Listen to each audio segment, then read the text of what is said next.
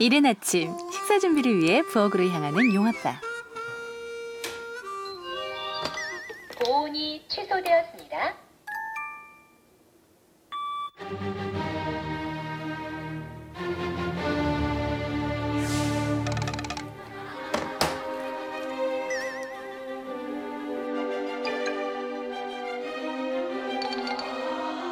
거침없이 밥솥 수리에 나선 고이사님. 맥가이버 등극인가요? 절전 모드가 종료되었습니다. 원하시는 기능을 선택해주세요. 원하시는 기능을 선택해주세요. 원하시는 기능을 선택해주세요. 원하시는 기능을 선택해주세요. 아, 이런 밥솥 소리에 승재마저 깨버렸네요. 원하시는 기능을 선택해주세요. 승재 밥솥이 고장났다. 밥솥이 고장났어. 안녕하십니까. 고객센터입니다. 지금은 업무 시간이 아닙니다. 지금은 업무 시간이 아닙니다. 승재 시리얼이랑 계란이랑 빵.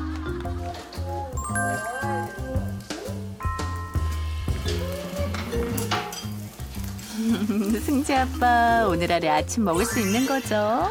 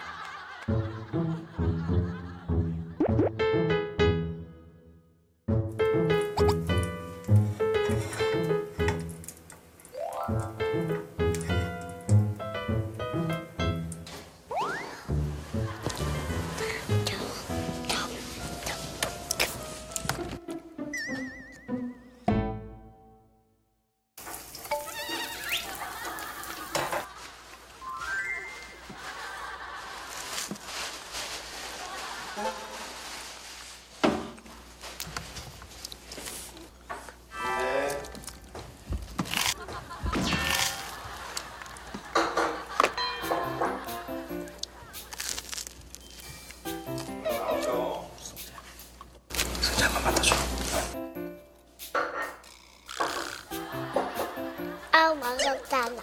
아우 망했잖아. 진짜 마지막.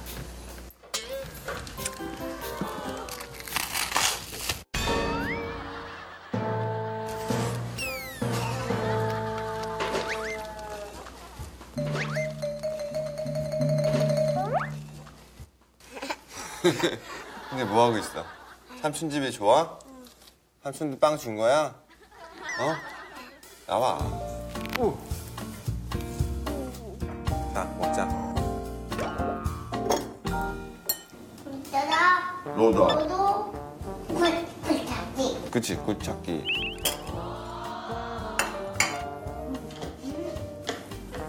언니는 설거지하고 아이 씻기고 육아 전쟁을 치르다 보면 하루가 금방 지나가는데요.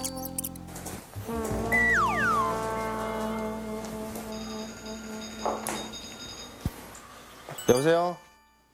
누나. 뭐 하고 있어? 승재랑 둘이 있지. 아 진짜? 밥들은 먹었어? 그냥 대강 때우고. 아이고 누나네 집 먹으러 올래? 누나네 집 먹으러 올래? 아, 좋지. 승재 갈게요. 그래. 네 갈게요. 어떻게 해야 되나 좀 고민을 하고 있었는데 마침 친한 누나가 전화가 와서 한 끼 얻어 먹을 겸. 안녕하세요. 화분 조그만 거. 안녕하세요. 곧 사라고 했는데요. 저 조금 기다릴까요? 애긴 어떤 게 좋아요? 애기는 꽃이에요. 이거요. 이거 봐. 이 꽃이 이뻐? 그래. 이거로 사자. 이거는 고지꽃이에요. 이거는 불바르비아라는 꽃이에요. 꽃이 맞아. 감사합니다. 네. 안녕히 계세요. 신장을 누를 거야. 승재가 들어. 무겁지 않아. 무거워. 조심해. 안녕. 나 꼬닥 왔어. 예쁘지? 나 꼬닥 할게. 승재 왔어요. 그래. 신이 왔어. 승재 왔어? 우와, 감사합니다. 야, 너무 예쁘다, 화분. 90년대 최고 인기 가수부터 용아빠가 활약했던 잭스키스, 섹시 아이콘 이효리, 시스타까지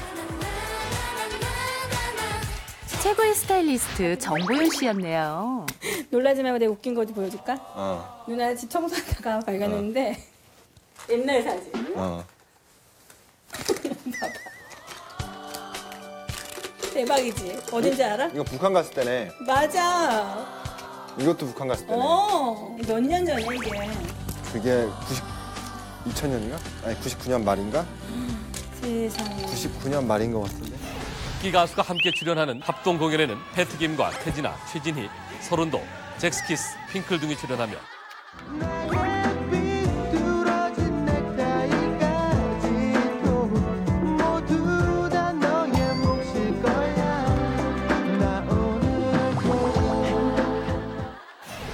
야, 너네 진짜 장난 아니야, 완전. 꽃미나. 근데 아빠 어딨어? 아빠 어딨어? 아빠 어딨어? 아빠는 나 아빠 못 찾으면 아빠 진짜 많이 번한 거다. 과연 승재는 17년 전 아빠를 찾을 수 있을까요? 아빠 없어? 근데 아빠 어딨어? 아빠 어딨어? 아빠 여기 있어. 엄마 아빠 어딨어? 너 너무 꽃미남이기는 해, 여기서. 이모는 어딨을까, 이모? 이모는 어딨어? 이모도 있다, 이모 여기? 어딨어? 이모 어딨어?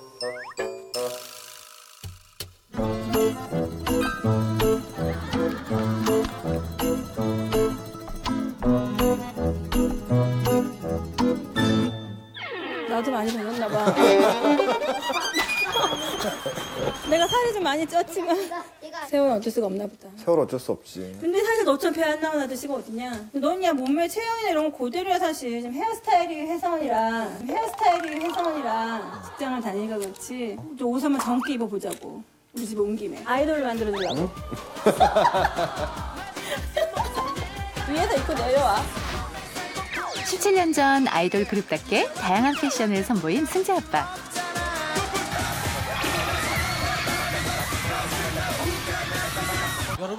이 패션은 뭔가요? 저희는요 마녀의 마법에 걸려서 사자가 된 이웃나라 왕자들입니다. 한참 내려온다.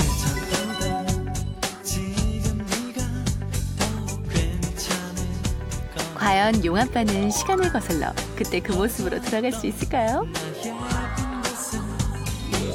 어디 봐. 삼촌 봐.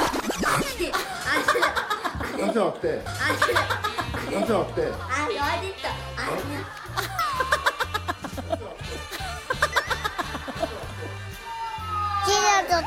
찢어졌잖아.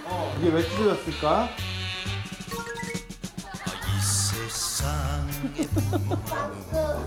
내가 입혀주면 안 되겠다, 지용아. 혹시 어떤가 하고 옛날에 기억을 좀 되새겨보려 했더니 안 되는 걸로. 그러니까 이번에 승재 윤우가 입던 옷 작은 거 있거든? 그거랑 해서 내가 커플룩 한번 맞춰봤거든?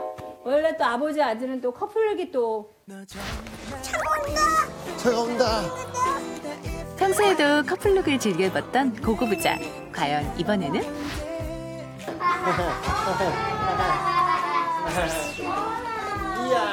승재랑 아빠랑 똑같지? 뭐가 똑같아 아빠? 이거 모자.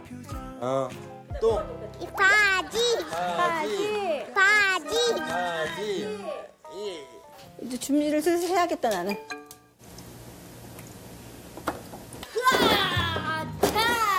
아 젊쁘지. 내가 젊쁘지 막.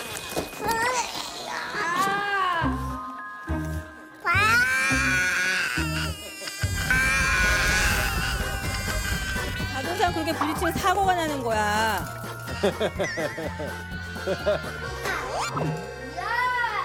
윤아 이거 앞으로 가니? 윤아 이거 앞으로 가니? 38세 용아빠. 아주 작은 자동차구만. 자동차가 나. 이거 집에서 타긴 좋네. 아직은 누나 앞에서 어리광을 피울 나이죠. 얘들아 맘마 먹어. 오늘 저녁은 건강 만점 나물 비빔밥. 어쨌든 얘들아. 네.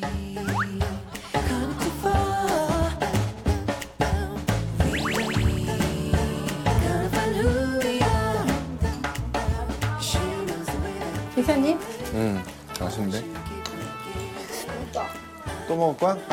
다 먹었는데? 이야.